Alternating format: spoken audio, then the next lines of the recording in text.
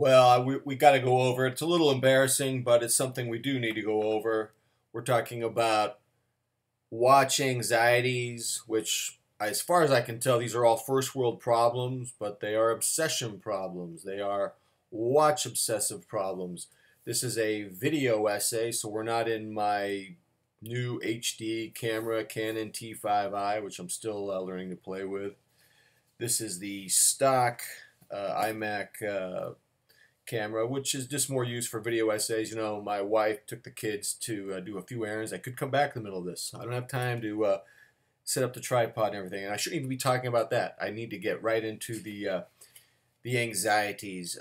These are some anxieties. I know I have them personally. I think other watch obsessives have them, and what I mean by anxieties, these are concerns you have about watches specifically that take you out of your comfort zone, and they inhibit you from perhaps getting the watches that you really want. For example, there's a Seiko MM300. I believe it's the SBDX 001. It's a 44 millimeter watch. Apparently, the build quality is amazing. Johnny Casual told me he's read that it's been compared to the Omega.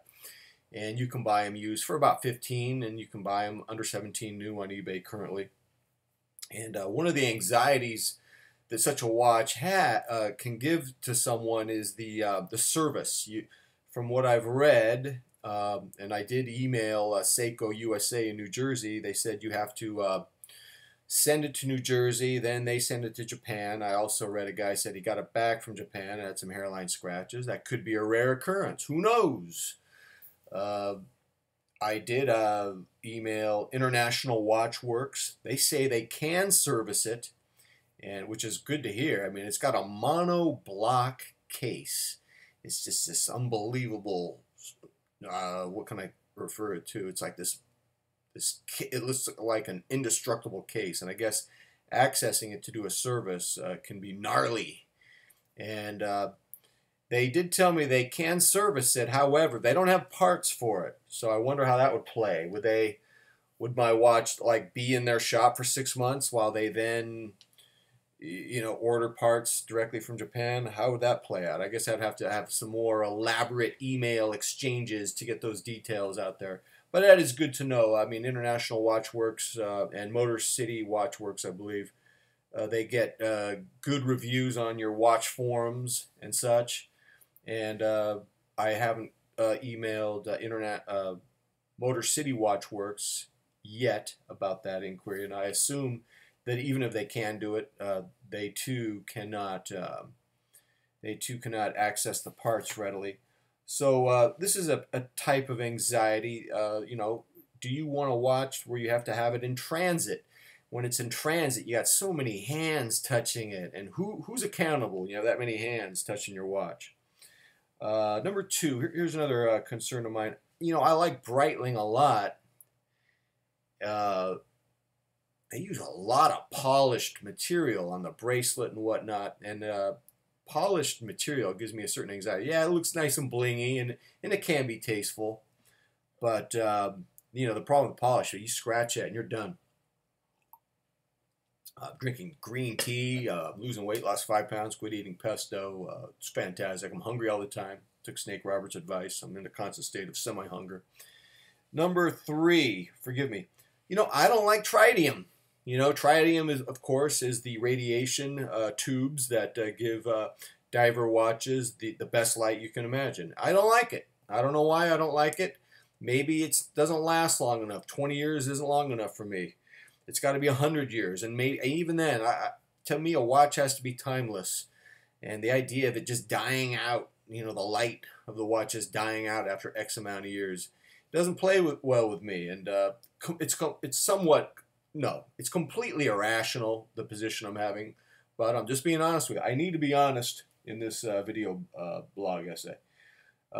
So that would be an issue that oh, here's another anxiety. I have an aversion to gold. I can't wear a watch with any gold on it. My aversion to gold of any kind, particularly on a watch, is equivalent to my wife and daughter's aversion to spiders. I mean, when there's a spider in the house, like everything has to stop, and I have to go kill the spider. And it's fantastic because it makes me feel relevant as a suburban man trying to maintain his tea in the suburbs. It's fantastic to kill the spider. I guess it's like the caveman killing Tyrannosaurus Rex back in the day. Though Tyrannosaurus Rex did not exist during caveman age, you understand the analogy. Number 5, don't like kinetic movements. Can't stand those needy, greedy pigs. The way you just gotta feed those beasts. Or the lithium battery dies out. I have one, and what an insane journey that's been. It's my third. No, come on. I've had about 6 of them, maybe 7, but I've had 3 alone of the Seiko SUN 019. It's in my box right now. It's fully charged because I do power walks with it. Speaking of power walks, I did the power walks. This is insane. I said to myself, you got a kinetic watch. This is your opportunity to do power walks. And then, of course, I wanted to upgrade it, so I had dumbbells, and I tweaked my rotator cuff. I blame that damn kinetic. And the only good news is it's getting better. My left shoulder is healing. It wasn't a major tweak. I would compare it to like a major league pitcher who throws a complete game and he just has to ice his shoulder and he's inflamed for a couple of days. That appears, and I don't want to jinx it, that appears to be the case. It seemed I did a workout today, and man, I felt like I was 95%. So hopefully I just tweaked it. I'm still doing the power walks, but without the dumbbells. And man, I love that SUN 019. I've done some videos on it. You know I like it. Am I going to sell it? Huh? Come on. Is it too much for you? Number 6. I would not want to wear, I'm not against Rolex per se, and if I were going to have a Rolex, it would have to be something off the grid, something that, your non-watch guys don't know anything about. But I wouldn't want to wear a watch that's too ubiquitous or too popular, so much so that non-watch people buy it because, it's a status symbol. I would definitely have anxieties about having a watch like that. So that would not be in play. Another anxiety, when you look at close-up images of watches online, they look amazing. You can see the detail, and the thing is, they play bigger when you see close-ups, and you get an anxiety when you order that watch, and you really don't know what the characteristics of that watch are until you take it out of the box and you put it on your wrist. And a lot of times that experience gets lost in the translation from the close-up that you saw on the internet. Man, close-ups can really just, what word could we use? They can really inflate, and magnify the grandeur of a watch. And then, you open it up at home and, well, you got flop sweat. It's not what you thought it was. And that would be my 7th source of anxiety. Look at these first world problems that the watch obsessive has to suffer from. Unbelievable.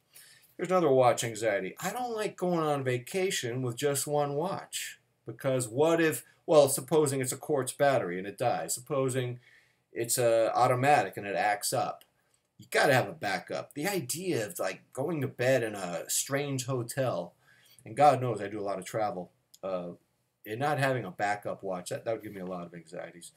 Number 10. You're wearing your Grail. You saved up for your Grail. You've channeled all your energies onto your Grail, and you wear it, and no one says anything about it. You're invisible, and you're going, guys, look at this, look at me, huh? And people, what do you want me to do? You want me to spit nickels? What are you, Paul McCartney? Are you singing My Love? You're doing nothing. You're wearing a watch. No one cares about the watch but you. You need to go back to your room, rethink the whole thing. Maybe you can reinvent the wheel. I don't know. No one cares about your watch. Man, to receive a scolding like that, an admonishment, just because I was a little vain, do I really need to be beaten up that much? We've got 10 here. Should we do a bonus? Should we do a bonus one? I don't know why. I'm just feeling, what's the word? I'm feeling magnanimous. So let's do a bonus anxiety before my family comes home. I'm feeling very magnanimous all of a sudden. Here's an anxiety. You've got a particular type of diver watch with a black bezel and big blue markers. And your Grail is a watch of the same style. And your anxiety is called watch redundance. Do I have too many watches that have share too many styling cues? Oh my gosh, my collection has become redundant. That's kind of funny. Another first world problem. I know Johnny Casual has done a good job on his channel of helping people get well balanced collections. So you've got good distribution of this type of watch, this type of watch, this type of watch. And I appreciate that. The thing is, I have a very obsessive personality, and I tend to be drawn to the same type of style of watch. And you know, I get obsessed with foods. And I remember as a kid, or not a kid, as a 20-something-year-old, you know, if I would eat pesto pasta, you know, for every meal for like 3 weeks until I got sick of it, and then I would go to something else. I kind of see that same personality with watches. So, as an example, I have an Orient Saturation Diver, and I have the Seiko Kinetic Tuna, and they have black bezels, and they're nice, big, bold divers. And you know, the two watches I want right now are the same style: the Seiko Sumo and the Seiko MM300 SBDX 001. So now I would have four watches with similar styling cues. Granted, the Kinetic is somewhat off the reservation with some of its Battlestar Galactic cues, but nevertheless, there's some watch anxieties for you. First world problems. Should be in a good mood today. Lost 5 pounds since going off the pesto on the salads. And now I have a new anxiety. I'm going to have to go subtract links from my bracelets. More management, more watch management. Full-time job, man. Until next time, I am out.